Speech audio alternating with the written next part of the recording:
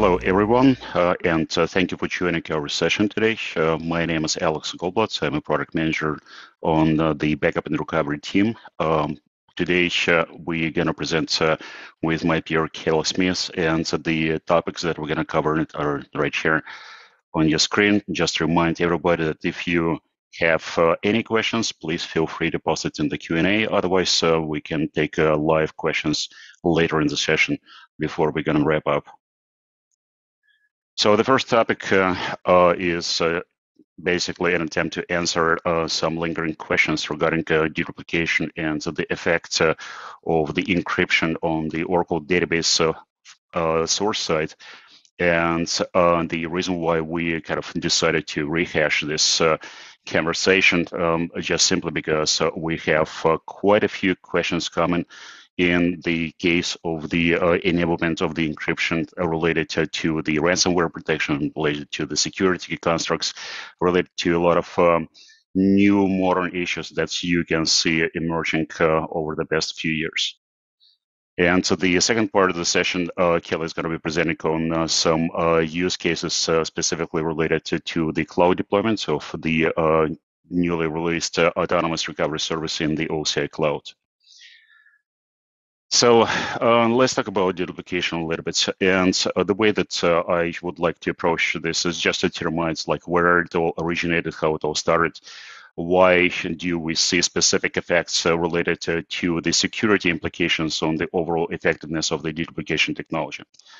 And to me, it all basically started back in 2002, 2003, when EMC introduced a new so-called content addressable storage to the market. So it was basically tape replacement. It was specifically targeted to regulated environments for the archived data. And the uniqueness of this technology introduced back then was it was the first attempt to actually not to have like a NAS or SAN type of the accessible storage over the fiber channel. It was the first attempt to introduce IP-based storage, and uniqueness of the access method was predicated on the so-called fingerprinting. So instead of the normal addresses, you out of nowhere you just see a specific fingerprint that is being retained on the application side, and then you can send query to the backend and then they patch this unique object. And the first hash algorithm was built on the MD5. And MD5 hash was pretty unique by nature. It was just a first development of this type of the accessibility. So there are quite a few things that's kind of emerged out of this new technology. One of them was a mathematical model that was introduced a couple of years later after the first release of the storage. And the model was just to prove the possibility of having two different objects generating the same fingerprints. And even though that's the probability of such event was absolutely negligible, the outcome out of this mathematical research was to enhance the overall fingerprinting technology, and so this is how emerged new things related to the new algorithms such as SHA-256, SHA-1, SHA-2. So depending on the what type of the vendor and what was the specific hash algorithm used as the tool of choice, you can see a little bit different flavors of how they generate fingerprinting. So this is not exactly kind of across the board, so just a common denominator that so all the fingerprints are going to be equal. That's absolutely not true. It's specific to the, like I said, to the storage technology that is being used underneath. And a couple of new things that were introduced along the same way. As you can imagine, if you're talking about the IP and if you're talking about the MD5-based hash as the kind of identifier of the object, they had to introduce a set of APIs. And so back then it was kind of built as the standards, and the SNIA committee actually run the standardization across the entire industry for this new venture. But the interesting outcome and side effect that it was basically probably typical REST APIs that we know today. So a lot of goodness came out of this new research and new storage builds. So how dedupe actually works, kind of on the high level? There are two basic approaches. One is a so-called fixed block algorithm, and another one is the variable length segmentation or hash algorithm.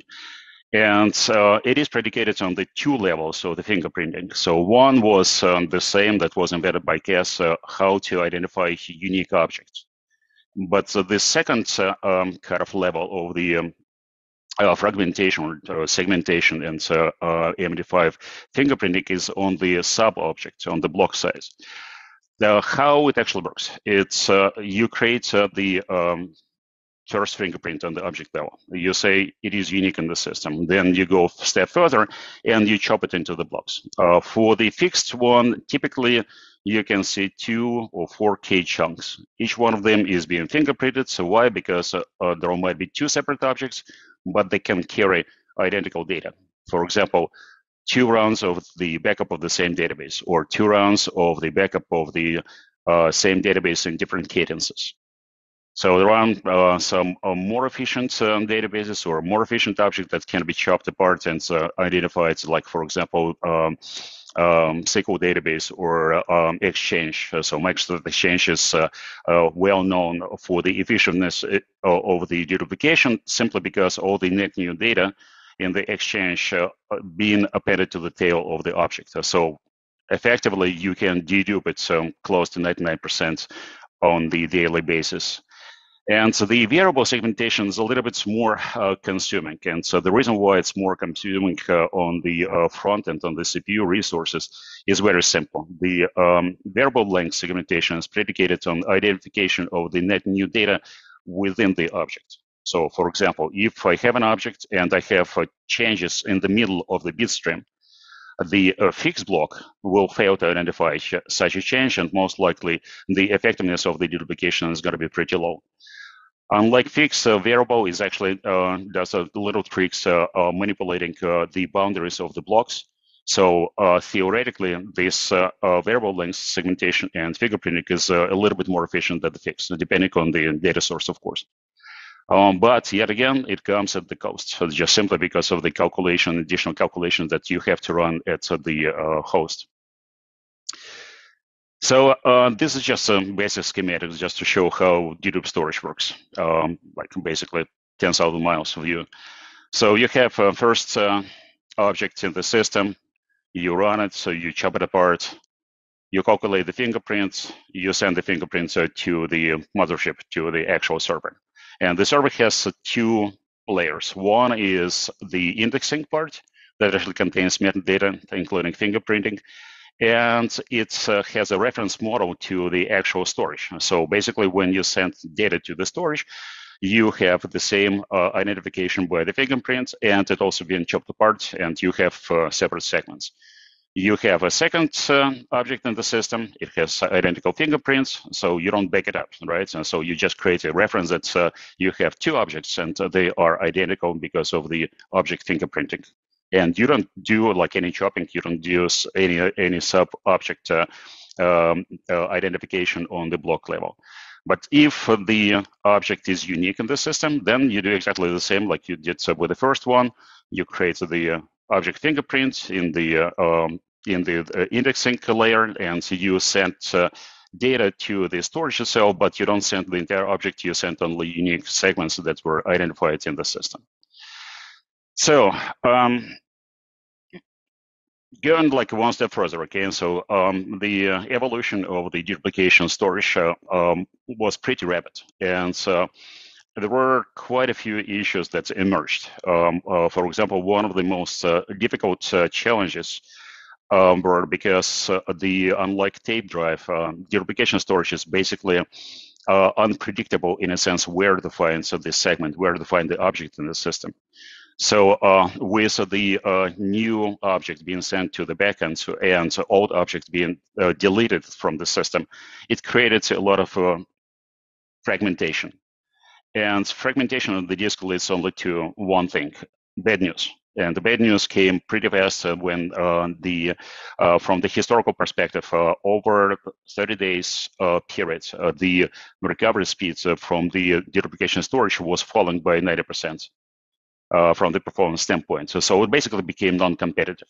So to solve all these challenges and to solve issues related to sometimes breaking model between the indexes and the storage itself, which was pretty often back then, a lot of fancy technology emerged, like, for example, garbage collection or the containerization of the blocks, et cetera, et cetera. So I'm not going to go through all this kind of massive list of the advanced technologies that today actually comprise of the deduplication technology, but so you just know that it is extremely complex. It became much more complicated over the past decades, and it still keeps improving because there is a lot of room for the improvement to start with.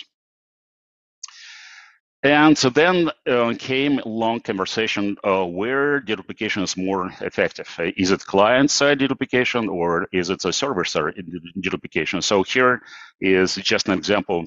I used the data domain boost, but from the get-go, for example, Veritas NetBackup used client deduplication. They do not have the backend deduplication effectively. Data domain obviously came up as the server deduplication, but so then they realized that if they will offload a little bit of processing to the source, like the same breaking up into the segments, so the same compression, the same encryption, the same source deduplication, you will send less data over the wire. And you will lighten the load on the server itself. It makes a lot of sense. It is definitely much more effective, but it comes at the cost. And the cost is twofold. Number one, a client has to retain set of the hash fingerprints at the source. Because otherwise they're going to have to go back to the server and ask the same question. Do you have it? Do you have it? Do you have it? Right? And just to get an answer if I need to send data. So even just excessive chattiness on the IP side comes pretty at the hefty price. So they have to keep cache with the MD5 cache fingerprints at the source. And so they have to run a lot of processes, like the same fingerprinting, right? And so the same compression and the same encryption, right? So it all costs on the production side.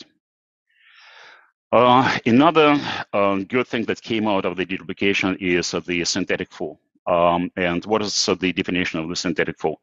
I have my old backup, and then I chop my new backup, and I identify that the new backup consists 95% of the old data.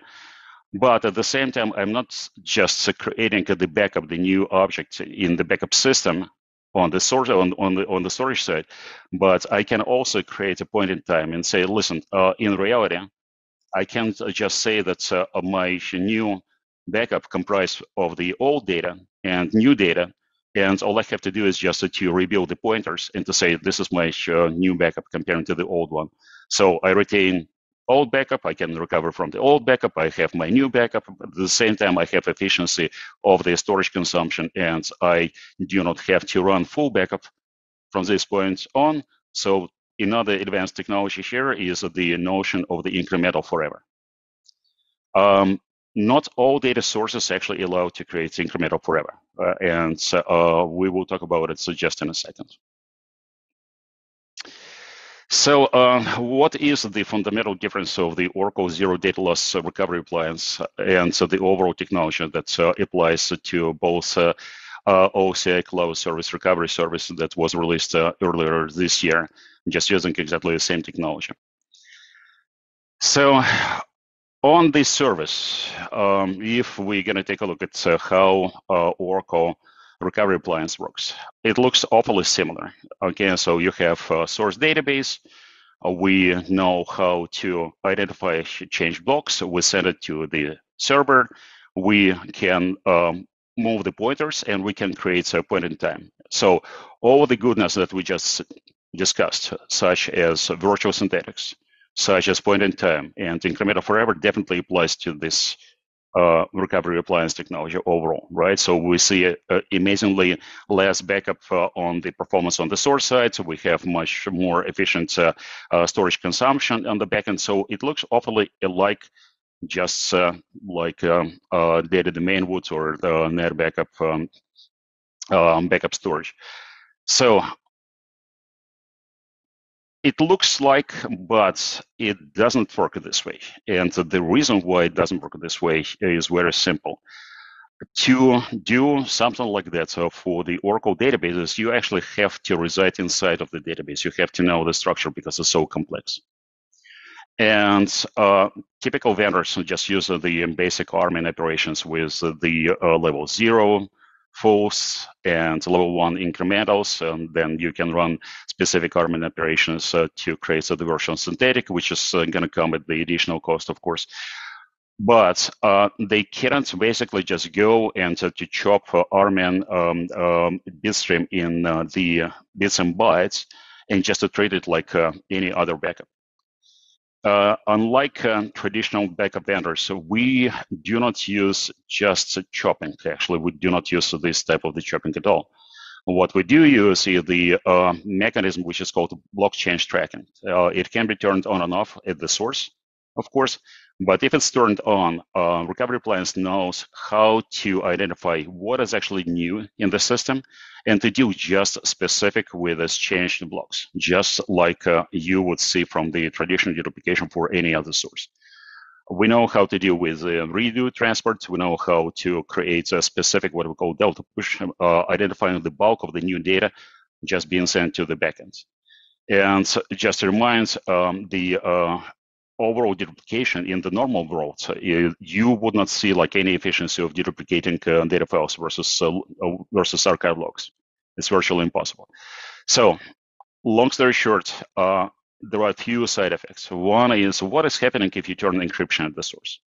Will it affect the BCT transport? The answer is no. Unlike traditional deduplication, we know how to deal with it. So because we know what is happening inside of the database, and because of the uniqueness of the coexistence of our backup technology with the database development, we can provide this type of the efficiency, but in a little bit unique way.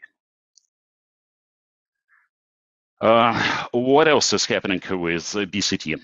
Another thing is the effectiveness of the block identification in the sense of the uniqueness.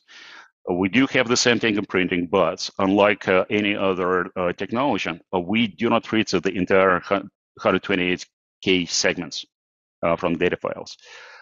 Because we know what is new in the system, we ship much less overall new data to the backend, to the storage itself. So if, for example, you're going to take 10 terabytes in size of the database and hypothetically 2% change ratio, the traditional method is going to be reading all 10 terabytes and subsequently 200 gig with L1s. We do not do this. We just identify what is actually unique and send it to the backend. Therefore, even the data movements is much more efficient. So let's talk about encryption, because this is exactly where we head into. Now, what is happening if you will enable encryption at the source? So, number one, compression and decryption introduce a global change into the bitstream. It's just the nature of the beast. There is no any magic bullets that can be used in the traditional way. Once bitstream is changed, deduplication, as we discussed, will identify that you have all new unique object in the system, and will start doing fingerprinting, chopping, and fingerprinting at the block level. So if you're going to go and take a look at the guidelines for the traditional vendors, all of them saying the same. Do not use RMAN compression, and do not use source encryption. So obviously it contradicts the notion of the secured environment. And so again, ransomware protection, everybody's aware of it. People start turning on TD encryption at the source, right? But at the same time, it kills efficiency of the traditional deduplication. So if you're going to take a look at the little expert from the guidelines for the RMAN, as you can see, all supported versions of RMAN can apply binary compression algorithm. The result is in less disk space being used at the cost of the significantly greater CPU consumption. And again, this is coming exactly from what we just discussed. Once you turn it on, There is no magic. The object is going to be read in full. It's going to be processed in full. And if you can recollect, because everybody's using now the client deduplication is going to cost you because it's going to be overloading a production environment. So this effect, again, applies to any other backup vendor, but to the recovery appliance. So because of the uniqueness of our approach, because of the uniqueness of our technologies. So if you will refer, then I will provide a link to the security guide. If you will refer to the advanced security guide for Oracle database, you will see that once TD is enabled, it's not just affecting the data encryption by itself, but it also introduces the random salt. And random salt is basically used for the protection of the actual key. And the result is not necessarily that you're going to see the entire bitstream being scrambled. It is not true. But what it's going to cause is going to scramble or is going to affect headers in the data files. And of course, deduplication will see that the object has changed, and they're going to start doing the same old. Reread the entire object, chop it apart, deduplicate it, or try to deduplicate it, and then to start sending data to the backend. So the overall net outcome is that you will see less effective generic dedup. And the other side effect, which is pretty critical, is not just the performance drop in the overall backups. So we see testimonials that people see like up to 50% of the degradation of the performance for the backup on the daily basis. But also it will result in bloating the backend storage consumption. And again, we saw customers basically just turning off deduplication, turning off TDE at the source, just because the storage consumption went through the roof, and so they basically experienced up to 75% of the overall backend capacity increase. So again, the incremental forever in virtual synthetics.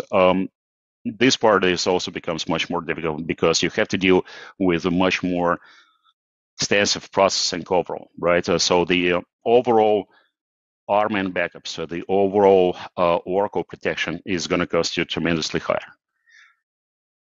The another part that also affects not necessarily the bitstream itself, but exactly the same effect like salt, the change in the data file headers. Okay, so if you rotate the key, you can enforce the complete re-encryption of the data stream, but it's not necessarily, right? So typically when you see the master key rotation doesn't affect like really encrypted data on the table side. But what it does, it replaces old key with a new one. And again, the effect is going to be exactly the same. New object in the system, new deduplicated. I have to read 100% of my data because I don't know if the object inside has changed or not until I'm going to run full processing. And here is the link for the advanced security guys if you guys are curious about this. So back to the recovery appliance though. We are, again, because of the uniqueness of the approach and because we know what is happening within the database itself. We went as far that we now can compress encrypted data without re-encrypting. Okay, so we just get to the bitstream. We know how to decrypt it in flight, compress it, and re-encrypt and send it to the backend. So what is the net outcome of this knowledge? It's very simple. Number one, we are much more efficient on the storage consumption automatically. And this is already to the addition of the virtual synthetics and incremental forever, right? So the overall efficiency without really much affecting of the source system is tremendous. Besides the effectiveness of the storage consumption, what is much more important, we do not break the cycle of the encrypted data. We retain complete integrity, and we also do not keep the keys, the encryption keys, at the storage side. So encryption keys handled absolutely separately. We do not touch them, and we don't store this on the backend of the recovery appliance. So end-to-end encryption, end-to-end integrity, and efficiency, both performance and storage consumption. Just to have like a short recap, okay, and I'm not going to be focusing on the left side of the slides, and so we just discussed it pretty much in depth, right? What is really important? One is to understand the difference between BCT, the blockchain tracking, versus traditional deduplication. Two, to understand what is actually so quintessential about the virtual synthetics and incremental forever with Recovery Appliance.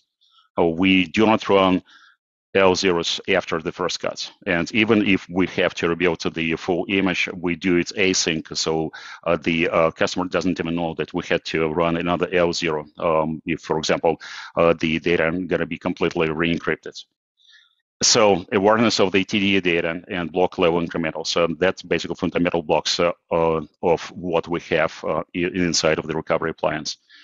On the contrary, TDE will result in both increased backup data volume and significant hit on the performance side, especially on the CPU consumption at the source.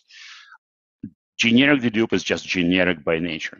Generic dedupe is just built to satisfy needs of the efficiency of deduplication for any data source, including Oracle databases, right? But it doesn't work this way for all sources, as we discussed, right? It might work nicely for the next, it might work nicely for the SQL, it might work nicely for the exchanges. It just doesn't work for the Oracle databases because of the uniqueness of the technology that we have to deal with and because of the limitations, native limitations of the traditional RMAN backups. And so just to wrap it up, in the clouds, even though that we use the same integrated solution between Recovery Appliance backend and so the database services on the front end, we have to run TD encrypted from source all the way to the backend. So why it is important? Because OSI guarantees the complete security constructs and practices, and we basically have to adhere. And this is why the importance of the TDE knowledge and the understanding of the encryption keys and the understanding of how we can construct virtual synthetics even from the encrypted data comes extremely handy, and it comes with a great efficiency if using OCI cloud services. And with that, Kelly, all yours. Please take over. All right. Thanks so much, Alex. So what I'm going to do is I'm going to talk about an actual customer use for in the cloud, and some of their challenges and what we did to kind of overcome some of this. Um, so let's first look at like an overall view of how complicated things can get in the cloud, depending on what your approach is.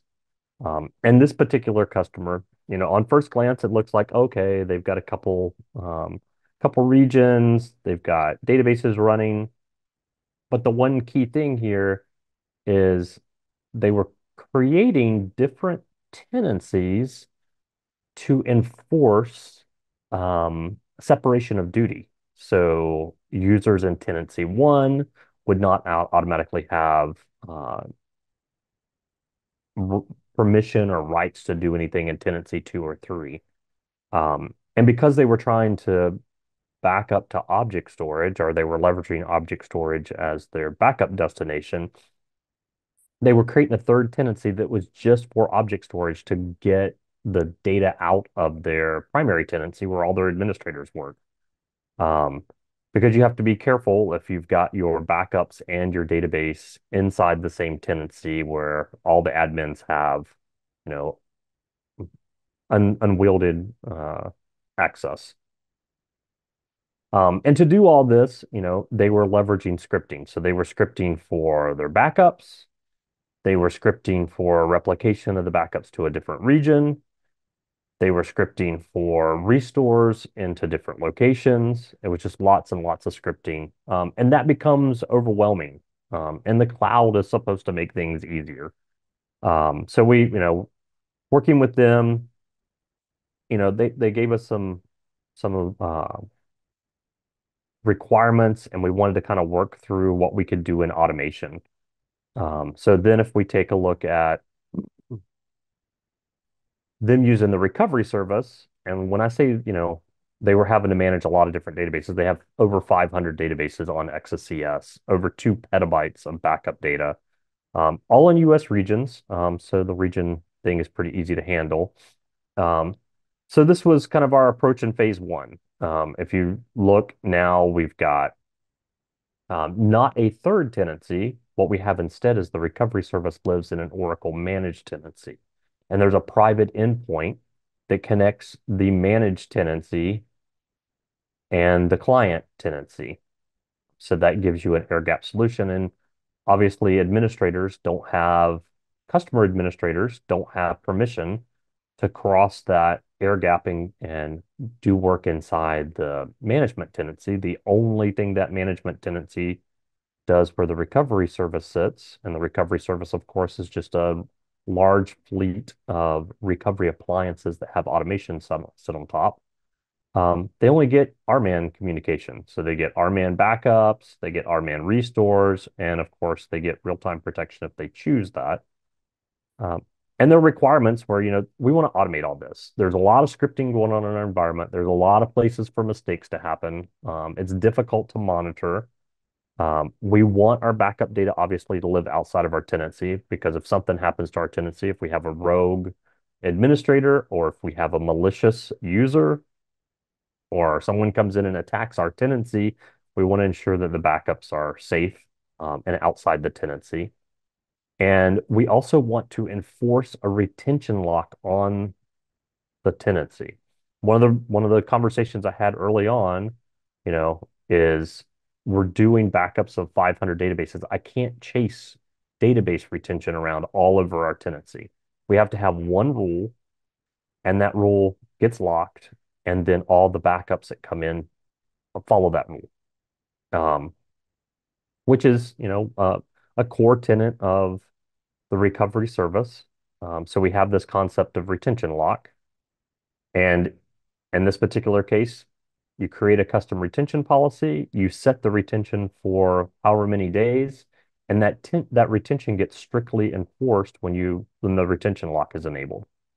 It prevents the reduction of the backup time, or the backup retention. So if a backup comes in, it has to stay for 26 days. There's no way around that. It also prevents databases from simply being moved to another policy to override that retention, because that'd be a really simple, workaround, right? I'll create a new policy, I'll move the database from the old policy to the new policy, and look, I can reduce the retention of the backups, and if nobody notices, I'll get away with it. Um, and these retentions are are enforced and are forced, even if there's a 72-hour termination option on the database. So when you create a database in the database services in OCI, there's an option that asks you what to do with the backups after the database is terminated or deleted, because we keep the life cycle of the database and the backup separate. But when retention lock is enabled, it overrides that setting and will always require the backups to follow the retention that's set in the policy. You can increase the tenancy, or the retention for the policy. You can easily increase that. Um, so if you have a new requirement in your uh, tenancy for a particular policy, you can go up. You just cannot go down. To prevent mistakes, we have a 14-day grace period for new databases that are introduced to the policy. That gives you time to understand what the space utilization is going to look like. With the recovery service, when the database lands, we give you space utilization information, and we do a projection into the future for your retention period. So if you say, I want to keep the data for 30 days, even though you've only backed up the data for 5 or 6 days, we can tell you what the storage consumption will look like in the future based on the behavior of the database over the last few days. So it's predictive. And this retention applies to all users, even the tenancy admin. So an all-powerful tenancy admin can't come in and change the policy, move the database out of the policy, delete the policy, delete the database, and delete the backups. That can all be controlled, and is the tenancy. I'm sorry, the retention policy lock is enforced all the time. So let's look at some of the benefits here of the recovery service.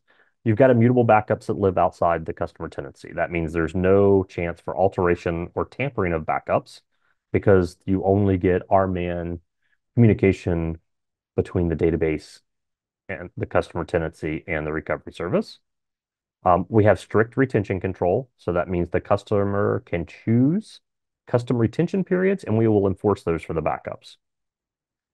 There's also strict role-based access.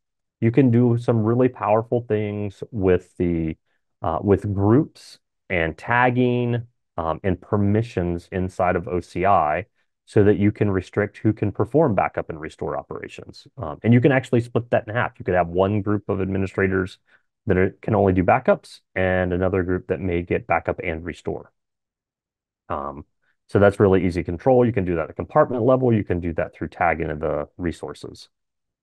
The recovery service also has the capability of having sub-second RPO, and that is basically real-time protection of the database, and that allows you to recover up to the last transaction for critical databases. You want to know that if someone tampered with that database, the last transaction is the backup of the database, not a scheduled backup that runs in the background.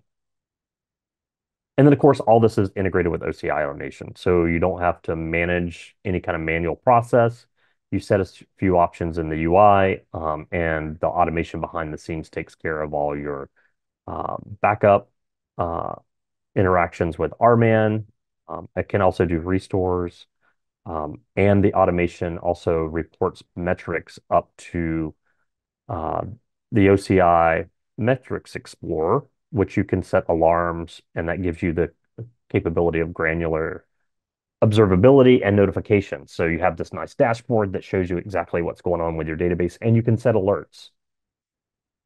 And then there's a low price point in all of this.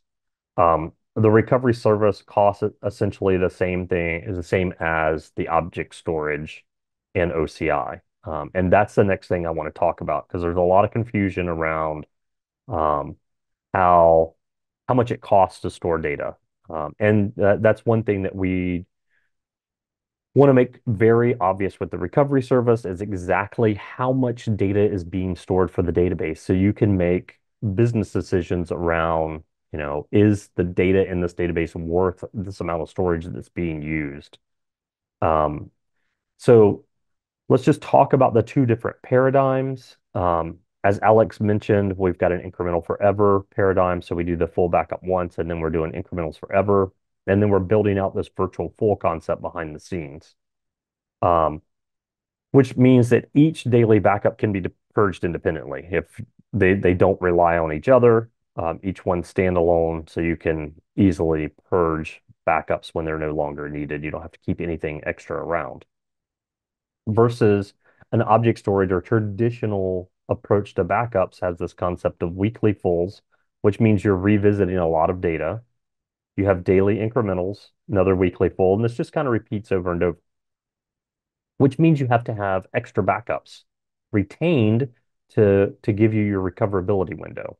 And that makes a lot of people scratch their head, like, okay, I have a 14-day retention. I'm only going to keep 14 days worth of backups. Well, that's not entirely true. And so let me show you why. So if we take a 14-day window, um, and if you look at that, if we look at the recovery service, there's no extra backups needed because everything's represented as a full. We can just chop off the retention period on the day uh, that is necessary. So 14-day recovery window, we can just keep the backups that are inside. There's none of these backups on the left need to be kept around because each one of these is a standalone full. In the case of object storage and traditional backup, you have to keep these extra incrementals and weekly fulls around because to restore the Saturday backup, you need all the incremental backups that precede that, as well as the full that precedes that. So for a 14-day retention period, you actually have to keep 21 days in total. So you have to keep an extra week's worth of backups to cover that window. So that's extra data sitting around. And that's one of the ways that we optimize and reduce cost is by not keeping extra data around. We don't need it. So your 14 days just becomes 14 days worth of retention and not having to tag on these extra days to cover the recovery window, um, and the extra backups that are associated with backups that are inside that window.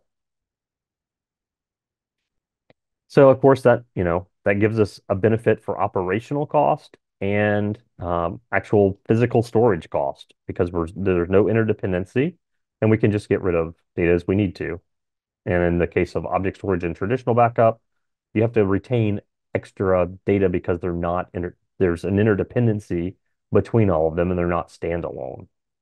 So like I mentioned, if you want to restore this Saturday, you have to restore Sunday, Monday, Tuesday, Wednesday, Thursday, Friday, and then Saturday to do the recovery for Saturday. So there's a lot of extra data. So I'll talk about this in a different session, but there's not only a storage cost, but there's a little bit of an unpredictable uh, restore performance characteristic as well. So, and I'll talk about that in a upcoming video or an upcoming webcast. Okay. So now if we take the same, 14-day retention for the recovery service, and then you have to have 21 days for object storage, and we do the comparison of that. I'm going to do an example without compression, just because the numbers stay simple and we don't have to, scratch our head too much about the numbers. So we metered, we use the same metering model with the recovery service and object storage just to keep things simple, because if not, you're going to be scratching your head trying to figure out like um, what this backup, what backups are stored and how long they're stored. So we're using a metered full concept, even though we're not taking a full, we're using a metered full once a week. So that the paradigm stays the same and the numbers are easy to follow. So we've got this, 1000 gig database. We're going to keep it for 14 days.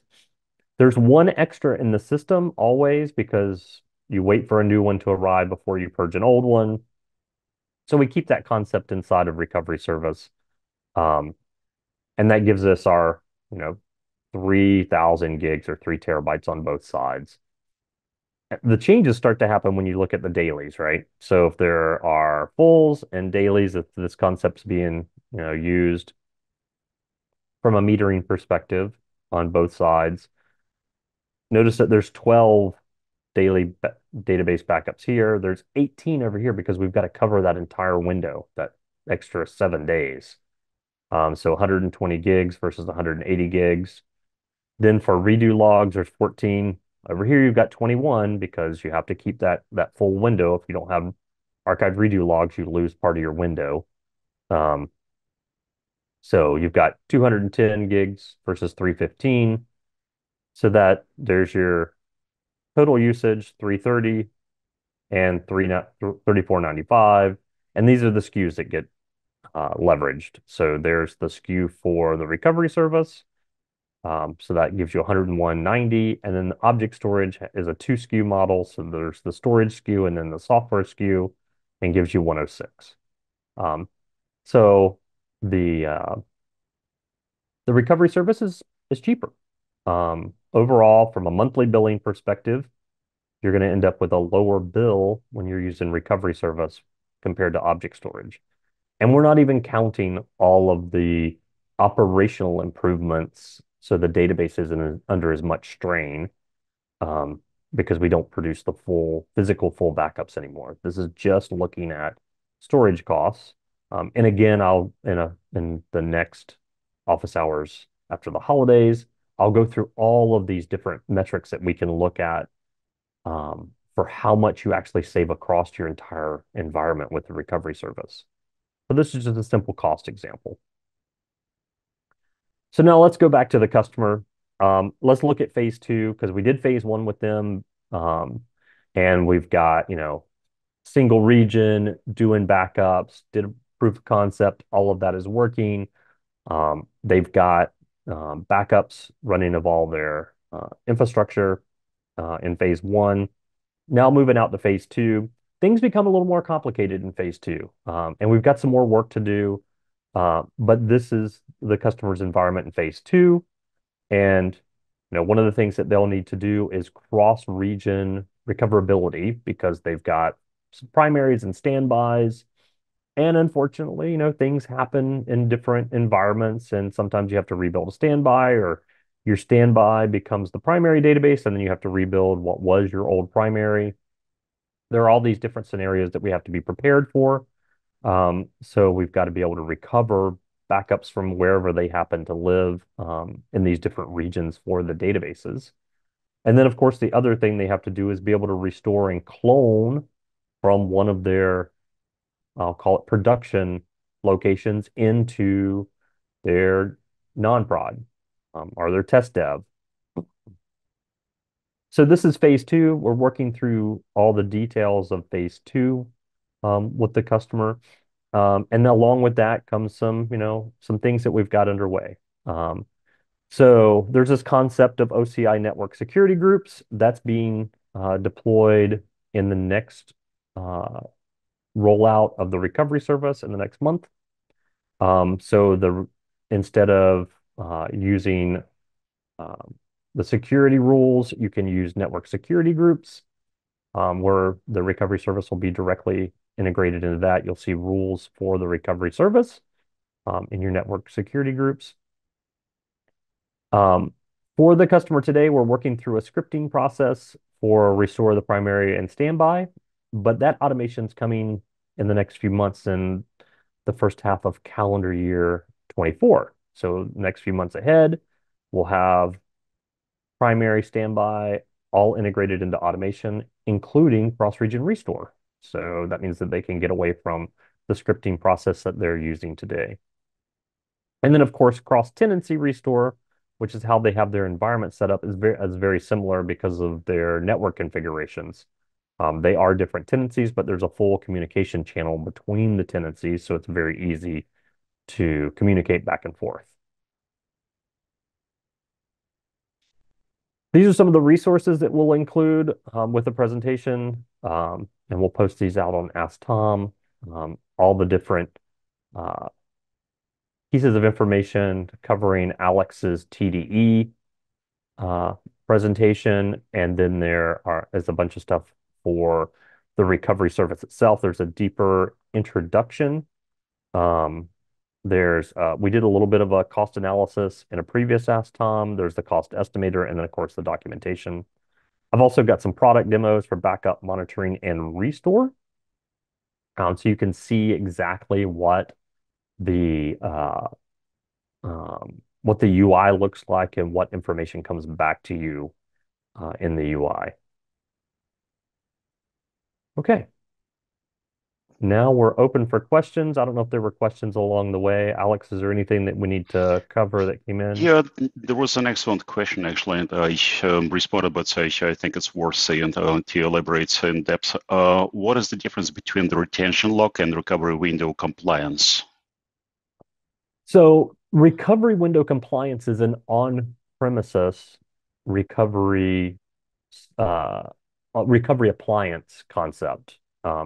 And retention lock is very similar. The difference between the recovery service and the recovery appliance, though, is with the recovery appliance, you have physical access to the systems in your data center. With the recovery service, you don't have that physical access. So same concept, just a different implementation, um, but the same results.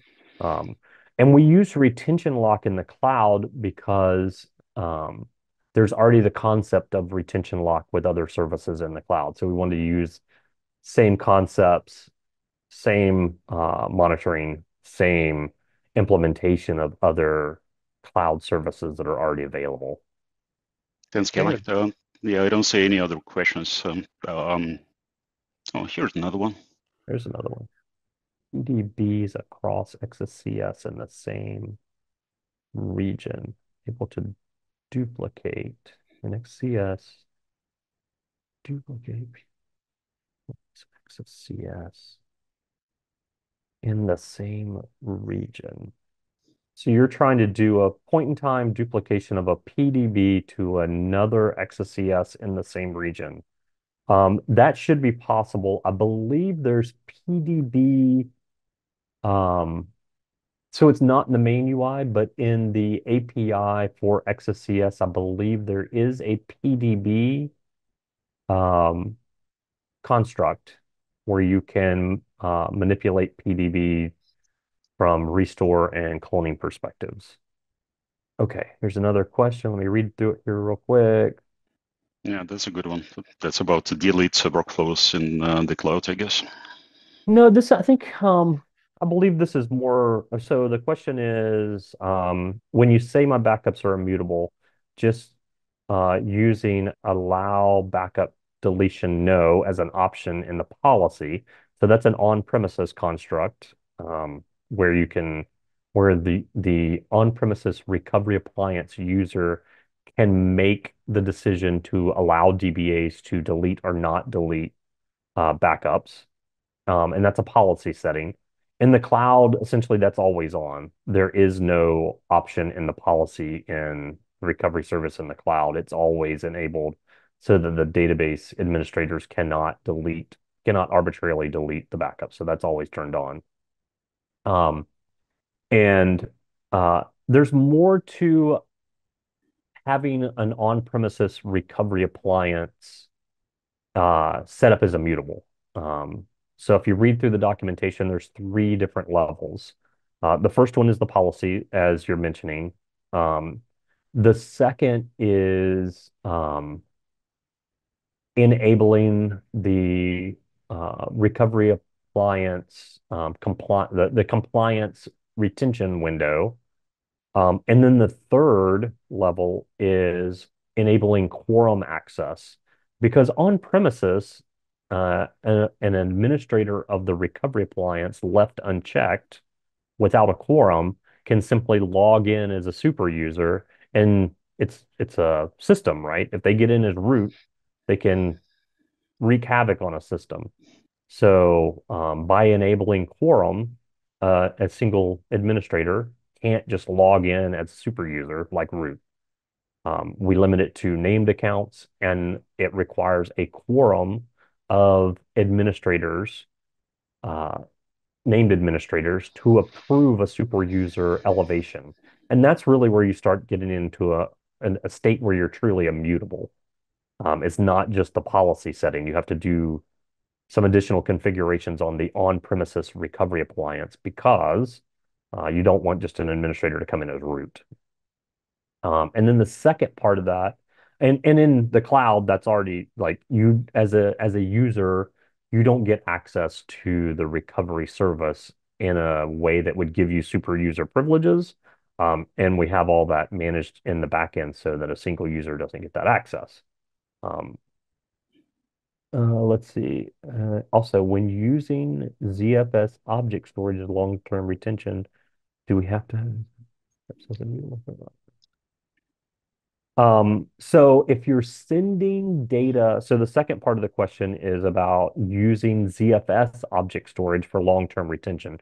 So this is a configuration where the recovery appliance on premises is using an on-premises ZFS object storage as a long-term retention destination. And this has a there's a very similar configuration that you have to do on ZFS because if you're sending backups from the recovery appliance to ZFS and there's an administrator in your environment that can log into the ZFS as a super user, then those backups could be compromised as well. So just setting the allow backup deletion policy to no would keep a DBA from an RMAN prompt perspective from deleting backups. It would not keep an administrator from a ZFS super user from logging in and manipulating or deleting backups. You also need to set the retention lock on the ZFS and do the configuration to make sure that super users can't log into that storage destination and manipulate storage. I know that's a very long answer, but you've got multiple layers in the recovery appliance and multiple layers on ZFS. You have to make sure both of those are configured to keep a super user from getting into the system. Okay, any other questions? Okay, if there are no other questions, we'll be back after the holiday season, and we'll talk more about the recovery service then, some upcoming functionality with the recovery appliance. Um, if you have any suggestions for topics that you would like to have covered in the office hours, please give us feedback on the Ask Tom website.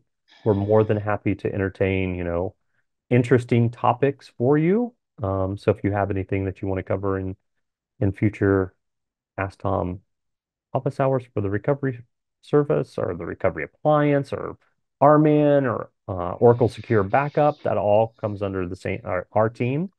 So we can, produce sessions based on your feedback. So thank you so much for joining us today. I hope you have a wonderful weekend, and we'll talk to you next time. Thank you. Happy holidays, everyone. Thank you again.